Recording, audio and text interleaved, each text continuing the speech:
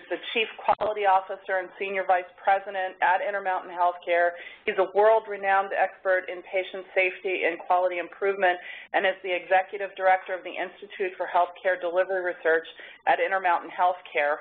I could say a lot of things about Dr. James. I'm very proud to be his employee and to have been mentored by him all these years, and I'm sure that you'll have a very good experience today as he talks to you about his sort of leading thinking around teamwork. So Brent, I'll turn it over to you. Thanks very much, Dr. Savitz. It's a pleasure to be with you today. What I really want to talk about today is something called high reliability. It's a key concept in patient safety.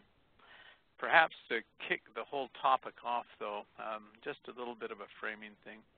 Have a couple of staff standing by. If you have questions or issues as the presentation proceeds, we invite you to submit them through the chat box or by raising your hand. Staff will forward them to me. I'd like to deal with as many questions as we can as the issues arise, if that's possible with this large group. I was a member of the IOM Committee on Quality of Healthcare in America. Way back in November of 1999, we published a seminal report called To Err is Human. Most of you are probably familiar with it. It kicked off a movement in healthcare, not just in the United States, but around the world. We did an evidence review, found about 60 major papers, all documenting an unfortunate fact. Well, we took a fairly conservative view when we published that somewhere between 44,000 and 98,000 patients die each year in hospitals where the cause of their death was not their underlying disease, but the treatments we used in caring for that disease. We're still, when we say 44,000 to 98,000 preventable deaths, two independent physician reviewers examined each case separately and concluded independently that these deaths were avoidable. They were not necessary deaths. Now we recognize that when you're delivering care that you're often walking a very thin line between help and harm.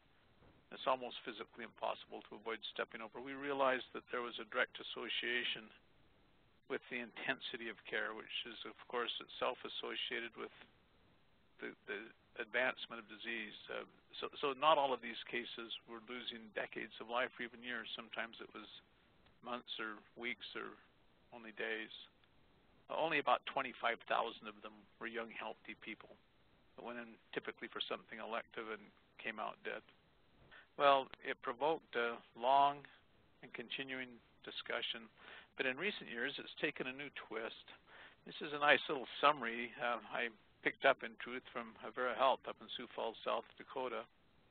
It looked at recent Medicare initiatives, CMS initiatives, really around various forms of pay for quality. They've listed on the slide 6 major ones, but I'd like to just mention 3 that relate particularly to patient safety in one or another degree. Value-based purchasing that started in 2013. Hospital readmission rates also started in 2013. Really our topic for today, though, is the next to the bottom, hospital-acquired conditions. It's going to initiate January 1 next year, in theory. Now, all of them gradually advance until in 2017 they become fully live. Just to summarize, value-based purchasing, it represents a 2% drop in Medicare payments to hospitals, total Medicare payments around metrics and quality in general. Readmissions is a 3% drop. Hospital-acquired conditions, an additional 1% drop. This is a risk that a hospital bears relative to Medicare payments. Just in passing, with all of those programs, it's about 10% of total Medicare reimbursements. Now, of course, if you perform well, you don't feel the sting of the penalty. This is aligning a financial incentive to things that we should have been doing anyway. Patients' first expectation, they should be able to come into a hospital and not worry that they're going to be harmed by their care delivery team, harmed by the treatments we use in theory to help them. And that's the point behind this whole argument. I thought to just list out hospital-acquired conditions. Now, I'm not going to take full and perfect responsibility for these. It's a little bit obtuse, frankly, but I think I've got it relatively right here. 9 major classes of activities in hospital-acquired conditions. Foreign objects retained after surgery, air embolism, blood product incompatibility, new onset pressure ulcers, stage 2 to 4, vascular catheter-associated infections, patient falls with trauma, poor glycemic control, that really means hypoglycemic episodes, a list of healthcare-associated infections, and I've broken out the 4 major subcategories. And lastly, frankly, a difficult one, DVT, PE. Now, I'll say in passing that most of these are evaluated through the AHRQ Patient Safety Index system, originally built by Mark McClellan when he was back at Stanford University. We're going to have a little bit more to say about that later. But I believe that that's a list of conditions for which we will be held responsible. We've got ways, though, of expanding the list. We're going to end up with 3 layers of this list, and each one is an expansion on the previous one. This is going to relate to methods to manage these conditions coming up in just a moment.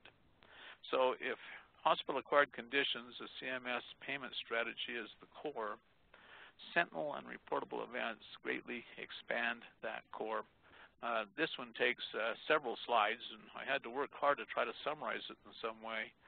Quite a list associated with death or permanent injury. Now, when you say permanent injury, you have to establish a time point. When is it considered to be permanent? For example, in some of the research that we've done around patient safety, we said that an injury resulting in significant physiologic impairment 90 days after the event counted as permanent. Obviously, there's a small chance you could still recover, but you do have to establish a time point with each of these. You get a sense of the list, though. Death or permanent injury associated with medications, with healthcare-acquired infections, with surgery or other invasive procedures, including general anesthesia, any death within 24 hours of hospital discharge, falls or use of restraints, seclusion, or bed rails that results in death or injury, contaminated drugs, devices, or biologics, device malfunctions, electric shock or electroconversion procedures that result in death or injury, death or injury associated with labor and delivery, maternal injuries as well as infant injuries.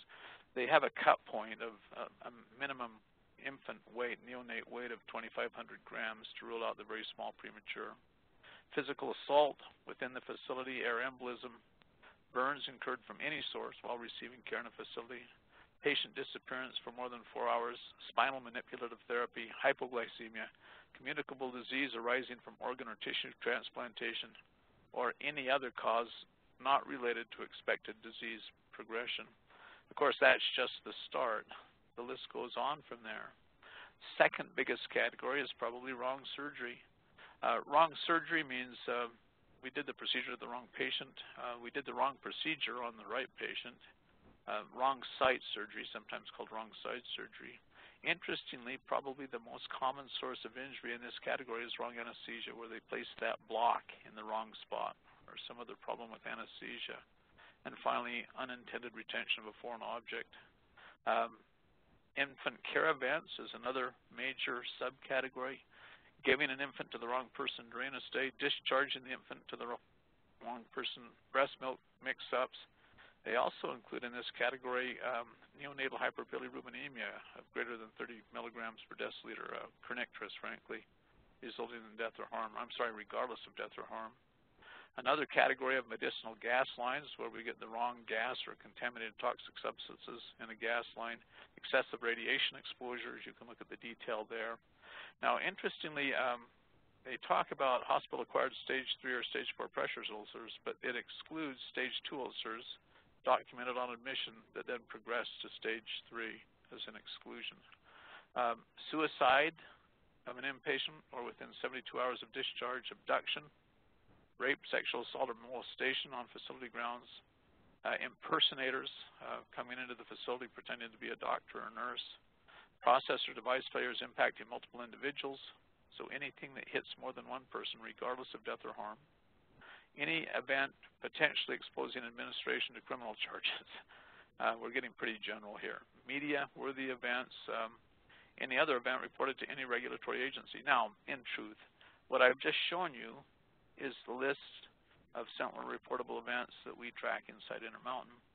It's a little bit of a superset of the events that come straight from the NQF Never event list or from Joint Commission Sentinel event list.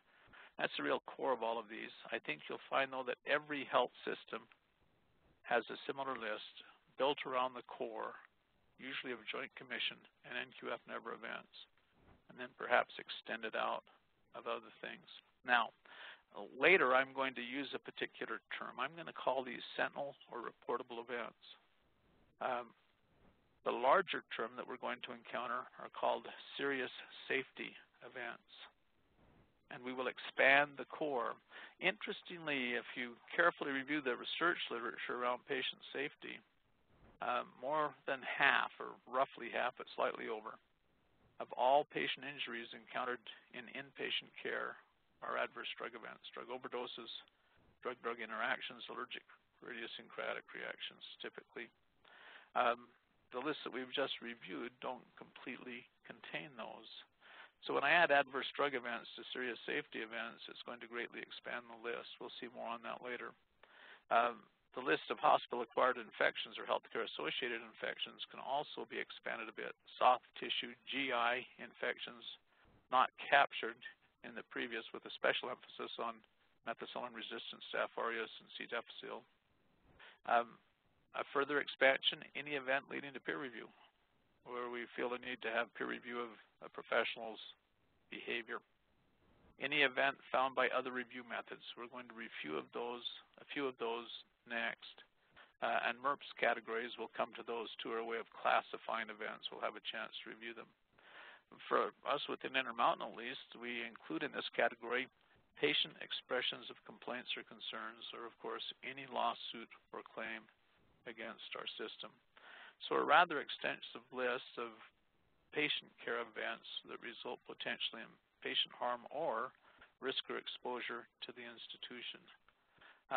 Well, many people ask, when we did To Err Is Human, where did we get those estimates of annual mortality? For those who may not have seen it, I thought it worthwhile to explore the source. I mentioned that we found about 60 major articles in the peer-reviewed literature. They started in about 1950 when we started to have effective care in hospitals, and they continued at a fairly constant rate ever since. The two we chose to use, though, are called Harvard Medical Practice Study, HMPS. That's really the model off which all subsequent patient safety studies seem to have been built. It's a study conducted by Dr. Lucian Leap and Dr. Troy Brennan, both at Harvard Medical School. It was funded by the state of New York and focused on New York State cases. 1984 data, they drew a valid random sample of all hospital discharges in the state of New York for 1984. The sample contained over 34,000 cases. Now, the way they did the study, they trained up a team of nurses who would read through the chart, trained nurses reading the chart, but really what we call implicit criteria, looking for anything that they saw as a care defect or a care-associated patient injury. If they thought they found one, that flagged the chart, and they'd send it to two separate independent physician reviewers who, without conversation among themselves, had to agree that, number one, the patient was injured. They also asked them to assess whether the injury was avoidable in their professional judgment. This is a source of the preventable statistics. Then they judged whether, in their professional judgment, it was negligent. And Troy Brennan, who is not just an internist but an attorney, tracked this through the malpractice system, giving us some of the better solid evidence we've ever had on how the malpractice system fails patients in passing. Well, in the original Harvard Medical Practice study, they found that 3.7% of hospitalized patients had at least one care-associated injury. 58% of them were judged to be preventable. Now, I've listed here what was in the published literature. 13.6% were life-threatening or fatal. We had the advantage of having Dr. Lucian Leap on the team, so we had access to the raw data. That's the source of 98,000 preventable deaths per year. If you take the fatalities that were judged to be preventable, extrapolate them to the country as a whole, it comes to 98,000 preventable deaths per year. Fast forward a few years now, come out to Utah, where Intermountain lives and works. We had a prominent local attorney, a fellow named Elliott Williams, who became greatly concerned about how the malpractice system fails patients. He got a Hartford Foundation grant. He proposed, well, kind of like workers' compensation, a non-litigious approach to malpractice. He wanted to reroute the roughly half to two-thirds of the money in the malpractice system that currently goes to attorneys and the courts. He wanted to reroute that money to patients in needs and greatly accelerate the time frame within which they received help with their injuries. We called it Utah, Colorado because we had to expand to include some hospitals in Colorado to get our sample size up. We're relatively small compared to someplace like New York. The basic method, we had to estimate the injury rate so that we could say what would the payout rate be in this system, get some financial estimates, and we chose to replicate the Harvard medical practice study here in Utah. In fact, Troy and Lucian gave us the loan of one of their, at the time, junior faculty, who's since gone on to a very, very successful career in patient safety, Dr. Eric Thomas, now down in Houston, Texas, joined us to replicate the study, and I think we got an almost perfect replication. 1992 data, 15,000 charts reviewed. In Utah, we found a 2.9% injury rate. 53% were judged to be preventable. 6.6%, about half the rate, were life-threatening or fatal. Well, if you extrapolated that to the country as a whole, 44,000 preventable deaths per year. So the source of, to Arab Humans' famous statistics comes from Harvard Medical Practice Study, the 98,000, and a very close replication called Utah, Colorado in 1992. Now, interestingly, the story doesn't end there. That same year, Dr. Ross Wilson, aided by a very capable nurse, the head of quality at Royal North Shore Hospital in Sydney, Australia. Ross and Bernie studied every hospital in Australia. They tried to replicate Harvard Medical Practice Study, the same basic structure, but they didn't have the advantage of Eric Thomas. They had to do it from the published literature. 14,000 charts, same two-physician review, same nurse reviewers. I was in Sydney teaching quality with Dr. Wilson and Nurse Harrison when their article appeared in the Medical Journal of Australia. 16.6% injury rate. Talk about a firestorm. Media went wild, politicians on the defense, medical societies trying to explain. Now, anybody who's worked in that system understands that it's not so different from the system we have in the United States. In fact, many of the health professionals train here or train in Great Britain. I would be as confident receiving care at Royal North Shore in Sydney as I would at one of our own hospitals here in Intermountain, frankly. Why the difference? Why so much higher? We got Dr. Eric Thomas, the same person who helped us with Utah, Colorado, to come down and examine. We found that the Australians had some different approaches. For example, in Harvard Medical Practice Study in Utah, Colorado, if a patient had an injury in an outpatient setting or injured in another hospital resulting to transfer in, we excluded those cases. We only looked at index injuries, you see, and there were a series of other small differences. But even after correcting for those, it turns out that Australia was still showing twice as high an injury rate. Well, fast forward yet again. A few years later, Bernie Harrison, the nurse who really did the hard work of the study, got a Fulbright fellowship and came to study in the United States, mostly based here at Intermountain Healthcare at the Institute for Healthcare Delivery Research.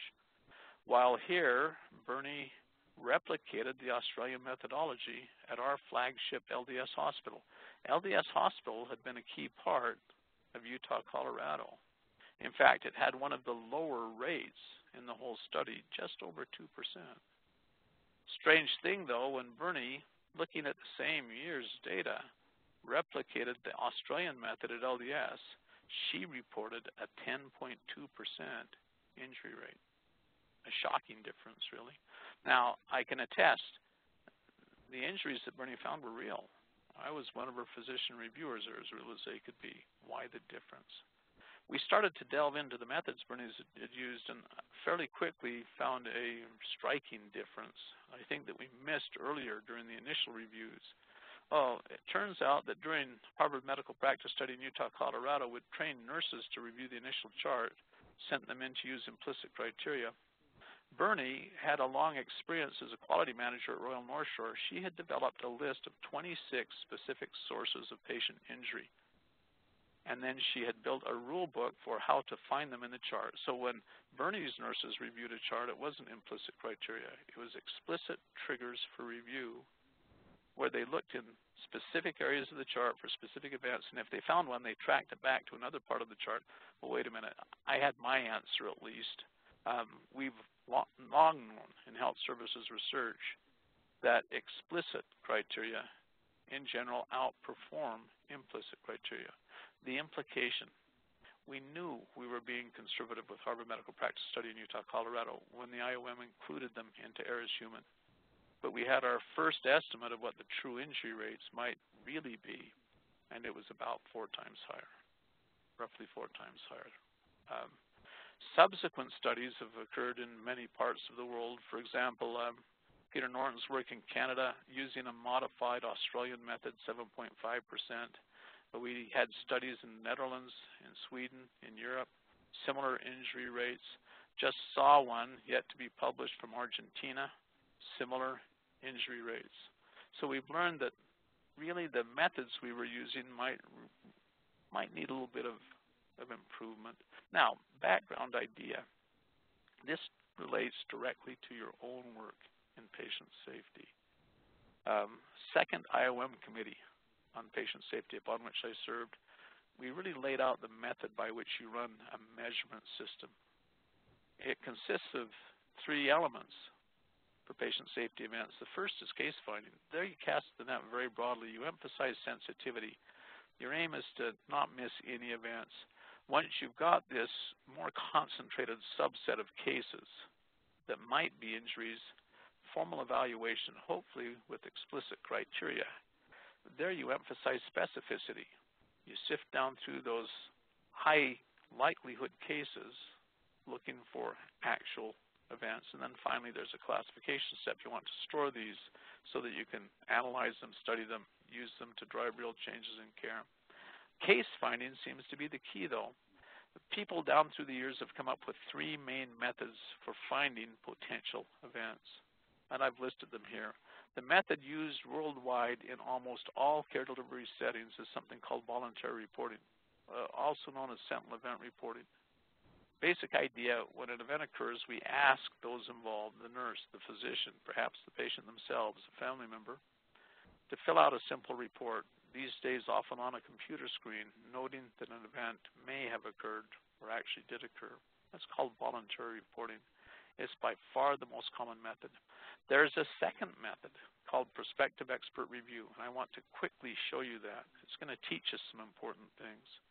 And finally, retrospective chart review.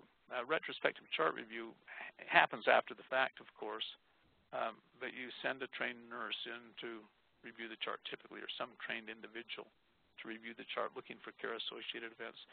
That retrospective chart review is a method that was used in Harvard Medical Practice Study in Utah, Colorado, in the Australian study. Every major study since seems to have been based off that method. Just a quick learning experience, though, with prospective expert review. It happened first in all the world here at Intermountain Healthcare, our flagship LDS hospital at the time. Dr. Scott Evans is an informaticist. He worked in the Department of Infectious Disease. They were examining reactions to antibiotics used heavily in infectious disease. The head of the department, John Burke, asked Scott to review our reporting system. Scott quickly came away with the conviction that we were missing most of the actual events occurring within our hospital. We were finding about 1 every 2 months. At least that's what was getting reported in the nurse incidence reporting system, through voluntary reporting. Scott examined it further. He thought that there might be two reasons that people didn't report. One was just the bureaucratic burden. You've already got a problem. It's a busy day to start with. You've got a patient who's now having a reaction to a drug. Life just got busier still. How do you find that 10 or 15 minutes to fill out the report that you're supposed to file? He thought there was a more profound effect, too, pure fear. Did you know that in about a third of the states of this union, if a nurse has more than 3 adverse drug events recorded on their record in a 5-year time period, in theory at least, they lose their license to practice nursing? It's the belief that these kinds of events arise primarily from incompetence or negligence, and it's associated with punishment. So, yeah, many of us who are older have seen it where something happens, and we, of course, care for the patient, but it kind of gets swept under the rug. It doesn't appear in the chart necessarily. It certainly doesn't get involved in a formal report, you'd hope, at least in that mindset, you see. Scott had that same insight, though, and he said if it's fear that's driving non-reporting, I bet they still care for the patient. And he started to put together a list of what he called triggers for review. He could tell when somebody may be treating a care-associated event, in this case an adverse drug event. For example, if a patient has an opiate overdose, I have an antidote drug that I can use, naloxone. Narcan. And Scott said, I'll just look for any time someone uses Narcan. Now, they're more refined than I have on the list here on this slide in the following sense. We routinely use Narcan, naloxone, to counteract the nausea associated with epidural blocks in labor and delivery. But it tends to be mini-dose Narcan, typically a third to a fifth of a normal dose. Well, it means when you use this trigger, you build criteria around it, screening criteria. We automatically screen out cases in labor and delivery at a mini-dose level, you see. Scott now has over 100 of these little screening tools. Some years ago, we had a visiting scientist here at the Institute, Dr. Sam Hentz from Zurich, Switzerland, an internist. He had an interest in adverse drug events. He prioritized our list. He discovered that among more than 100 review triggers, the top 14 accounted for 96% of all ADEs discovered in the facility. As you look at the list, you'll notice of the 14, 10 of them are antidote drugs, naloxone, Benadryl, and napsine, paregoric, fumazanil, so on. 3 of them are lab tests. Anytime you order a test for C. diff, a DIGE level greater than 2, doubling of blood creatinine. Only 1 comes outside of the pharmacy or lab. That's nurse reports of rash or itching. We also list here the true positive rate. Even with use of naloxone, with these screened cases, only 22% turned out to be overdoses. Gives you some sense of that. Much higher yield, though, much higher yield than if you're just going bare against general case reviews, you see. Well, Scott built the triggers, then ran the system, and we made a startling discovery. He ran it for 18 months, 3 systems in parallel. During that time period, nurse incidents and reporting found 9 confirmed ADEs, or a rate of about 6 per year, 1 every 2 months. Enhanced reporting, he removed the administrative burden for reporting. There's a lesson in here about a reporting system. Someone else filled out all the paperwork. The bedside nurse need only flag the chart as a potential event. The rate increased by an order of magnitude, 60 per year, a little bit more than 1 per week, about 5 per month. On the other hand, I call it the help system. Scott had built his detection tool into our electronic medical record, the help EMR. What it would do is fire those triggers, and a PhD pharmacist, Dan Postoknik, would take the list each day and visit the patients, apply explicit criteria to say, was this a real event or not? What we saw was an almost 2 order of magnitude increase in rate. In fact, when Scott got the system fully tuned, it wasn't 487 per year, it was about 570. You're seeing this midway through its development. We went from 6 per year to 570 per year. That's a 100-fold increase. Well, skip forward a little bit more. We had a fellow named Dave Klassen at LDS Hospital who worked heavily in this area. He quit, went to work for First Consulting, helping people install computer systems as an infectious disease specialist, a career that he continues to enjoy and do quite well at. Well, he wanted to keep his hand in. He managed to collaborate through the Institute for Healthcare Improvement. He connected with Roger Rassar, a physician associated with the Mayo Healthcare System, Luther Middleford in Eau Claire, Wisconsin. They took that idea of review triggers but applied it to hospital charts, kind of like what Bernie Harrison did at Royal North Shore. Instead of having 26 triggers, though, they discovered 51, validated them, and came up with a formal system for chart review. It was supported by the Institute for Healthcare Improvement in Boston that Don Berwick originally founded. They call it the IHI Global Trigger Tool, is their name for it. Well, one day I got a call from Dave, an old friend. He said, you know, we've tested basically every safety thing in the world at LDS Hospital. Could we give it a try? And it just sounded like fun. So with direct financial support from IHI, they flew out a team of nurses and physicians. In a 3-day time period, we reviewed 325 randomly selected adult inpatient charts. We pulled them from October of 2004. Now, the thing you need to know, I'm going to share the LDS data where I did the poll. I personally reviewed every chart to make sure that this was right and true. This was side by side, or after actually the IHI team came through. We also involved 2 other big famous patient safety hospitals, big academic centers, one in the Midwest, one on the East Coast that I'm not free to name. Those 3 hospitals were the core of a major article that we published in the Journal of Health Affairs in 2011, summarizing these results. I feel good about sharing the LDS results because there are not significant differences between what I'm showing you and what we put in the article. So it wasn't just us. It was other centers as well.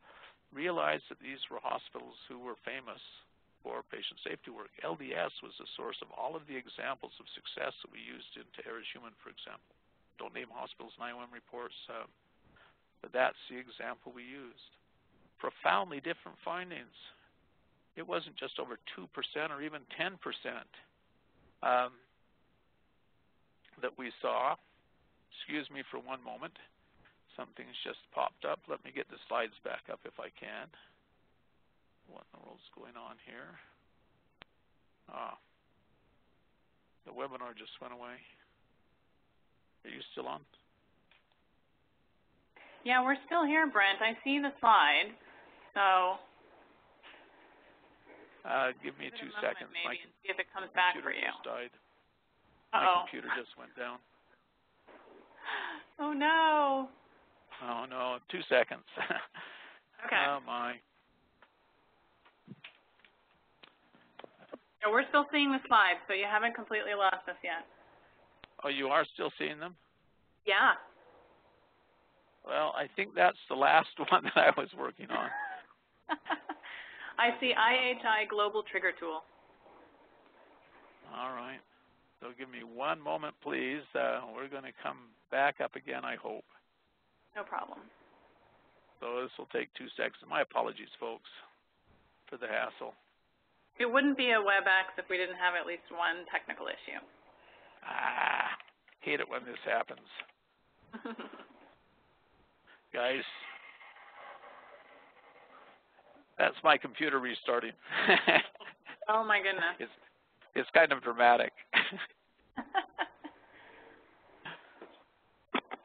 Okay. Brent, do you want me to present the slides from my computer? No, I don't. Just give me 2 seconds here. Okay. Because I'm almost back in.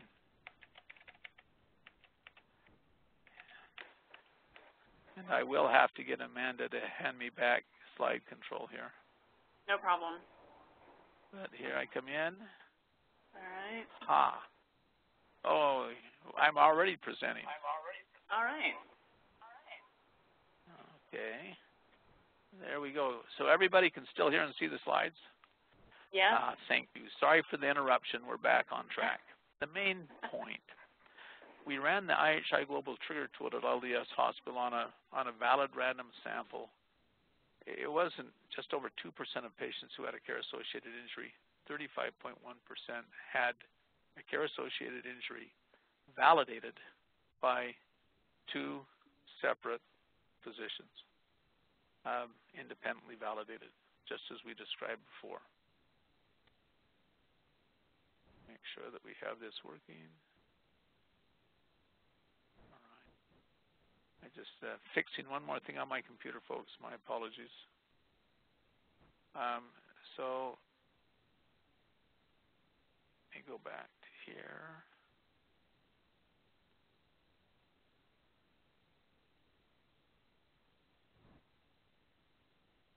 So excuse me, I'll be right back.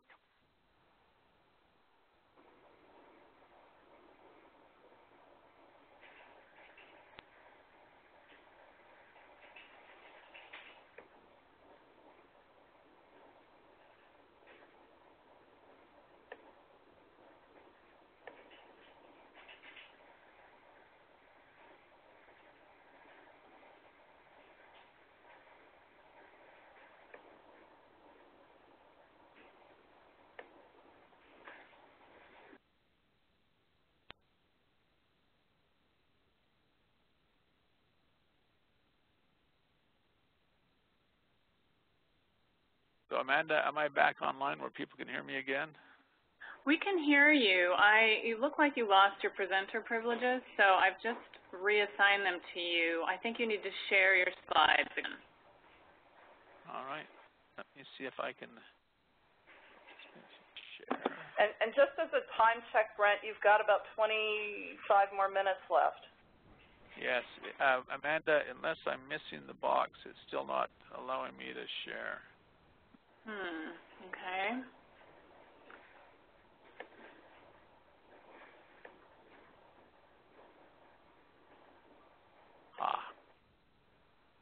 There we go. All right. I've redone it again, so hopefully we weren't cross purposes there. It says I'm a panelist now, so it's still not sharing. Presenter. Oh, here's now I'm the presenter. You got it. Sorry, Brent. No problem. Sorry for the snafu, guys.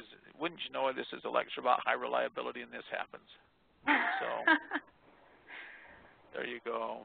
All right, we're back with the slides. Great.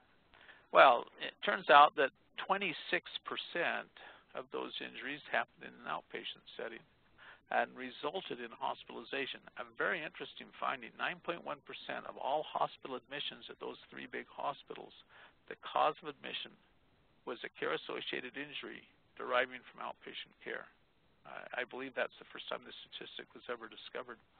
More accurately, when you remove those cases, look at injuries during the index hospitalization, 26% were during the index hospitalization. You see a breakout down here by what are called MERPS categories. Now, MERPS-E, the patient, it was a temporary event. Often the patient doesn't even know they had an event, but it required intervention, usually treatment, like an antidote drug. Another 33% prolonged hospitalization, additional observation. So 86% of the injuries only really affected cost, but they can drive up costs quite dramatically. For example, today, surgical site infection, moderate or severe, typically the cost for treating the infection is over $10,000. I'm sorry, over $30,000. The cost for treating an adverse drug event when you get the severe ones in averages close to 10. Well, 86% of the injuries were just cost-related. 3%, MERPS-G, patient suffered permanent harm. We set our cut point at 90 days. Most of them was for the rest of their life. 7% MERPS-H. This event would have killed the patient if we didn't intervene rapidly and vigorously, but we did. We were able to stave off the terrible for merely the bad. 1.2% of the time, the patient died from their treatment in a way that two independent physicians said the cause of death was the treatment. Now, we didn't directly measure estimates of preventability. The reason for that, we don't think we can tell accurately. We want to be able to attack on all of them. This is based on evidence again. If you extrapolate that ahead, I'm going to mention that in just a moment. It turns out that preventable death rates associated with patient safety in hospitals around the world is much higher than we initially estimated. So some updated learnings, some things you need to know. Yeah, what I'm referring to is a paper published by John James, no relation, more recently last year in the Journal of Patient Safety. He took mainly our Health Affairs article and some other sources as well, and said the real death rate is not 98,000 preventable deaths per year in the United States, but 200,000 preventable deaths per year in the United States, where the cause of death was care-associated for inpatients alone. We believe that there's a significant burden with outpatient as well. We've never been able to measure it. Now, next thing you really need to know, during this study, we did a formal evaluation of other injury detection tools. So at LDS Hospital, we had 173 detected events by all methods. My personal review, the IHI Global Trigger Tool, a second method based on discharge abstract records, electronic data called Utah, Missouri. HRQ PSIs, this is a standard for safety measurement in the country. We evaluated that too. It too runs off discharge abstract data, electronic discharge abstract data. We looked at concurrent triggers just for ADEs, infection concurrent triggers that we were running here at Intermountain. Interestingly, among 173 events, sentinel event reporting found exactly 0. None of them. As important, look at AHRQ PSIs. Of 173 events, PSIs found 10 of them. This is across the entire system now. It's not looking at specific sub-indexes. That's a 5.8% true positive rate. Of the 13 events PSIs found in this patient cohort, 3 of them were false positives. That's a 23.1% false positive rate. So I've really enhanced or emphasized that here. You need to think about this. You will want to work on your discharge coding practices. As you look at hospital-acquired conditions, one of the main driver measurement systems behind it is PSIs. This is not directly applicable because they use sub-indexes within it, and here we're evaluating PSIs overall. We're not evaluating the individual sub-indexes, but it's a big deal. Another follow-on, voluntary reporting at best finds about 1 to 10% of actual injuries. If you're relying on voluntary reporting, you're not beginning to see the full truth of injury rates within your facilities. Another way of looking at it, this came out of this same IHI Global Trigger Tool study.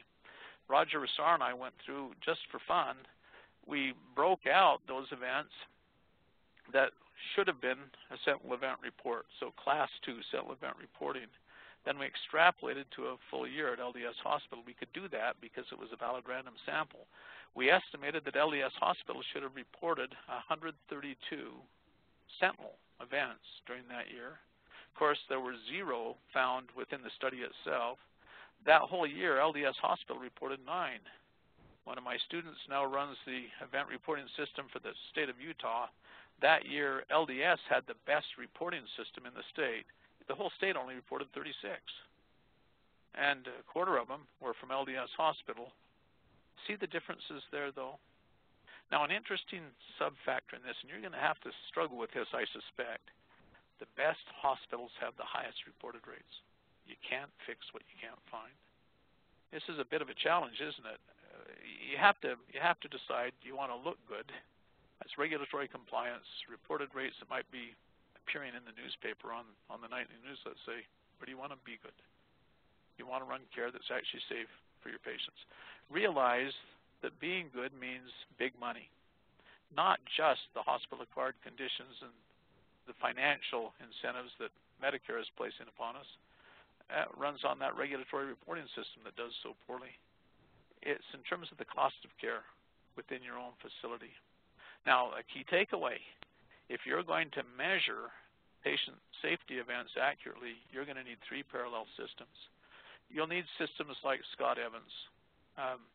Scott systems, those concurrent clinical trigger systems, means that you can intervene on the fly as an injury occurs. You may not be able to stop the initial injury, but you can stop the harm. That's well documented. We published for HRQ some years ago out of the Institute for Healthcare Delivery Research concurrent trigger systems for adverse drug events, hospital-acquired infections, and pressure injuries, the 3 most common causes of injuries in the world today. And we did it at 3 levels. for someone who has a fully automated EMR, it can operate at that level. Semi-automated, where you're using computer systems that don't talk to each other directly, but one in the pharmacy, one in the lab. And then if you don't have any of those tools, that you can run at a completely manual level. This is accessible to anybody. Then the next big piece, the current state-of-the-art in head-to-head trials, IHI Global Trigger Tool, it's worth implementing. There's a little bit of an investment in it. It's surprisingly small, but it will give you a true handle on your actual injury rates. You will need voluntary reporting in order to enhance something called a culture of safety. Now, I'm going to ask you to be thoughtful as you build these things. As you build them, make sure that you follow the reporting regulations tightly. You'll discover that most of the events that you detect, you're not required to report them in the regulatory environment. You could if you choose, but you're not required, and I'm going to suggest to you that you should use the regulatory system the way it was created according to the mandates placed upon all of us. You use it the way that we're directed to use it. So you'd probably be reporting only a few events in the regulatory system compared to what you're finding internally. You see, if you have that larger internal grab, you'll discover that you can drop your rates overall. It gives you the grist for the mill to make effective interventions on patient safety. But you're going to have to think of these in two buckets within your mind. A second takeaway, and this is an important one as you move ahead, work of Scott Evans again. He tracked adverse drug events. He was also tracking medication delivery errors. Across an 8-year time period, over 200,000 consecutive inpatients, 4,155 human errors in preparing or delivering medications. In that time period, we had 3,996 confirmed ADEs. This is at one hospital. The fascinating thing, 3.5% of the actual patient injuries, the adverse drug events, 138 of them, 3.5%, tracked back to a human error. The other 96.5% were classic system failures. The takeaway, focus on events, not errors. If you focus on errors, it's going to drive your thinking down a path toward the 3.5%. It will greatly limit your effectiveness. Think of it more broadly than that. Will you occasionally find true errors, even professionals where you need to intervene? Yes, but it will be relatively rare. Your real leverage is going to come at a different level. Can I show you that? This is a classic example. It comes from Dr. David Pryor, the Chief Quality Officer at Ascension Health System, over 110 Catholic hospitals scattered across the United States that work on these things together. Now, he focused on the regulatory component, so this isn't the broader component. This is a regulatory component. I would argue that that's a legitimate starting point, is to start on that regulatory component. The government demands that we do it. It's our public face. Well, what this shows is a voluntary reporting system back here at the start. His voluntary reporting system focused on the red line. That's his serious safety event rate, so it's the broader definition. Well, the way David had it set up, it's really what I just showed you as Category 2. It's sentinel event reporting. He put in place a better tracking system and saw a sudden increase in detected rates. He says his actual true rate was about 1.6 events per 10,000 equivalent patient days. Then he started to implement a particular method, and it dropped his true SSE rate as measured at Ascension dramatically. He'd set a goal to reduce it by 25%. Instead, he reduced it by about 75%, down to 0.562 events per 10,000 equivalent patient days. This is what you report to the regulators. This is what will drive healthcare-associated conditions. So the question is, how did he do it? It turns out it was a system approach. It relied upon well-defined, fully reported management actions accountable through the organization up to the Board of Trustees. It had a far more rigorous event measuring system, but it was still voluntary reporting. It's still probably missing, to my estimate, 9 out of 10 of the real events that you could work on in the broader view that we talked about. Oh, what was it? It was, well, system-wide team leadership, followership training. The thing you need to know, this is the only method to date that has shown evidence for dramatically reducing sentinel event reporting, other reported event rates, what we're calling SSEs or sentinel events within our discussion today. I should say in passing, in fairness, that Ascension got its start with a group that grew out of the nuclear regulatory industry called HPI, focuses on high reliability. A number of others have started with that group. They eventually reach a scale point where they have to pull it internal and do it on their own, at least as an external observer of this whole thing. Well, in that setting, we had a parallel activity that was happening here at Intermountain Healthcare. It's called 100% participation. It's a way of driving out quality improvement methods to an entire workforce. Intermountain has about 34,000 employees, so many that I can't begin to get them all through a classroom. Frankly, I can't even keep up with turnover within that workforce in the classes that I run, despite spending more than half of my time having a major subdivision of the Institute for Healthcare Delivery Research. That's all we do. Barely keep our head above water on this one. Well, we had an idea. It's called a flipped classroom. Rather than spending face-to-face time to do the instruction, what if you took the content, concentrated it down, very high information content, and programmed it onto a DVD. Now, we discovered something from learning theory. It turns out that highly trained, deeply dedicated, really smart human professionals, we appear to have about a 10 to 12 minute attention span. We need a break of some sort in order to really focus on a topic.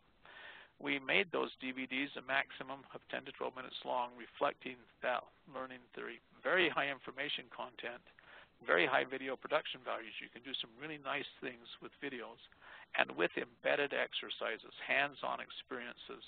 Oh, the real key, though, to using the method, this is the key. We experimented for more than 3 years to figure it out, frankly.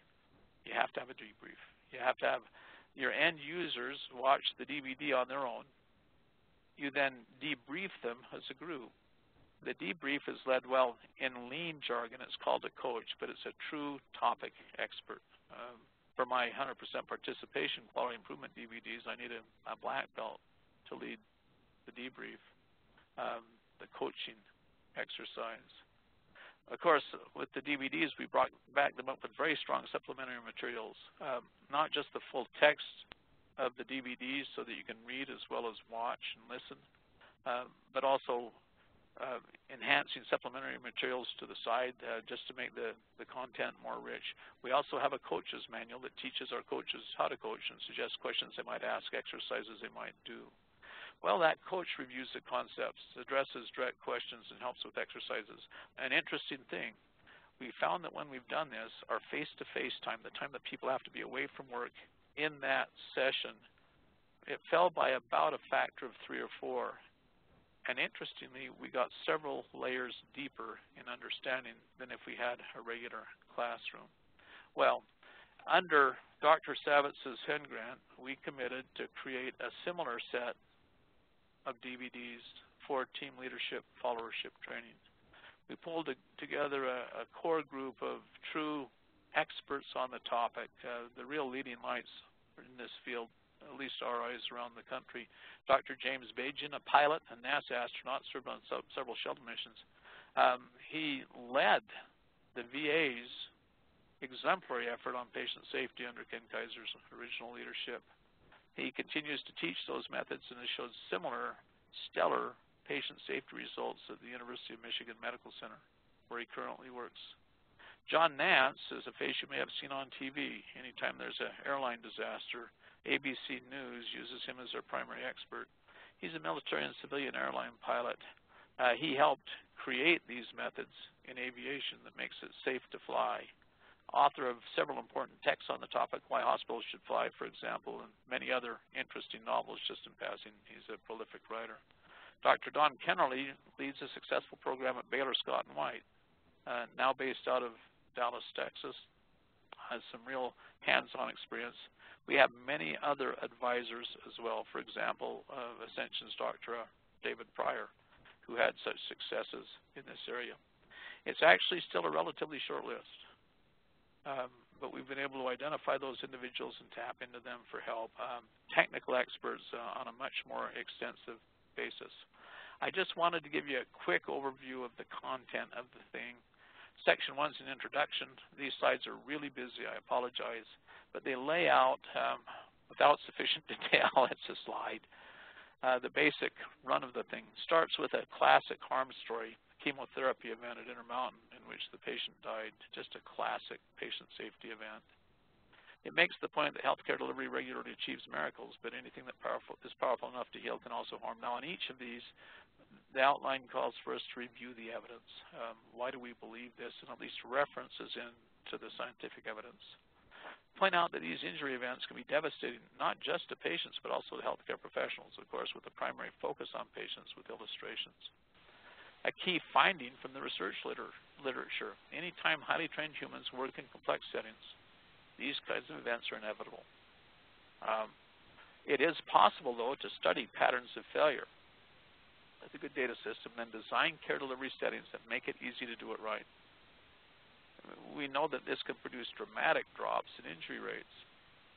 Many of these safety skills link to human behaviors, what are called non-technical skills at the sharp end. Now, they're ephemeral.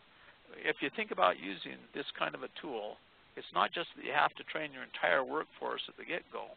You then have to maintain that training on a regular basis, now and forever into the future. This is going to be an important idea. Yeah, the trouble is these safety skills are not yet routinely taught in current health professional training. And the idea is in all of these that all are accountable to make care safe. Not just the physicians and nurses, not just the administrators, the food services people, the people who clean the building. Anybody who works in our facilities, their first job should be patient safety.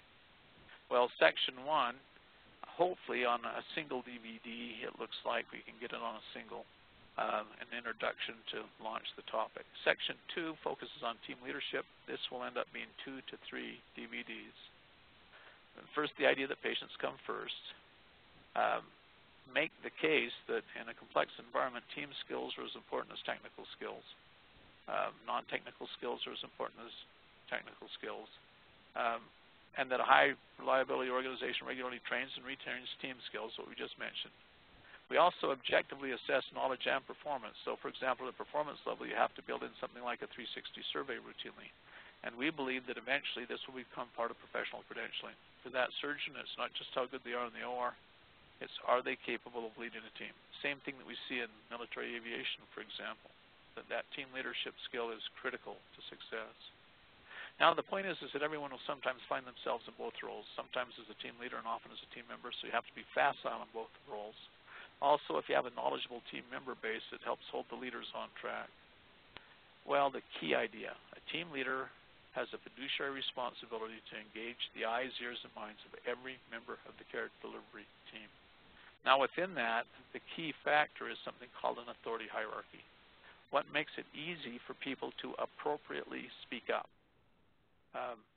How do you handle problems as they arrive? We'll define what authority hierarchies are, list their subtypes, describe contributing factors. John Nance has a beautiful list of illustrations from aviation, plus some others that we will probably add. We'll then describe the team leadership tools that an effective leader might use, a particular focus on briefings, checklists, and debriefings, so specific skills. A major part are communication skills from the leadership view. Warning signs when communications are breaking down, specific techniques to use in those settings. And then finally, this is the proper place to talk about what's called target lock, where a group of professionals focuses in on one sub-element and misses the larger picture, gets so focused on one tree they lose the forest with sometimes devastating results, how to recognize when it's coming and how to manage it. I'm a little bit out of time. You need to know that there's a similar section, a series of DVDs, I'm guessing 3 at this point of the outline on team membership. And finally, there's a major section on managing high reliability. Well, with that, we're committed to build these DVDs. We have a leadership team. We have the basic outlines done, or just starting to generate text for actually producing the DVDs. Why a DVD? Why would that be important? Well, first of all, it gives you standard training. An observation, when you have a cadre of perhaps 200 trainers across a system of size of Intermountain, training can show a high degree of variability. Some are gifted, some are not. It might be just a bad day, in fact. Well, with a DVD, you can get uniform, very high levels of instruction. A second major reason, the way the DVDs are constructed, they can be customized to a local environment. We green screen them so you can change bits and pieces, and they can be systematically updated based upon experience. It contains materials for that coaching function to support coaches, so you get a consistent educational setting that then plays across time. And lastly, it tends to greatly reduce the amount of investment an organization has to make in the training function for both the instructors and for the participants. With that, I think we're short of time, so let me wrap up and say, do we have any time for a few questions, Dr. Savitz? I believe we're out of time right now, Brent, but one of the things we can invite folks to do, if you do have questions, you can send them via email to admin@henlearner, all one word, HENLEARNER.org, and we can process those questions for you. We've also been monitoring the chat box. At the peak, we had 104 people on the line. That's just connections, so many more people. And so we'd really like to thank you, Dr. James, for being with us today and laying out the groundwork and thinking as we move forward from high reliability into team leadership and followership. And we'll look forward to those DVDs. Thank you. Thank you. Good day to you. Good day.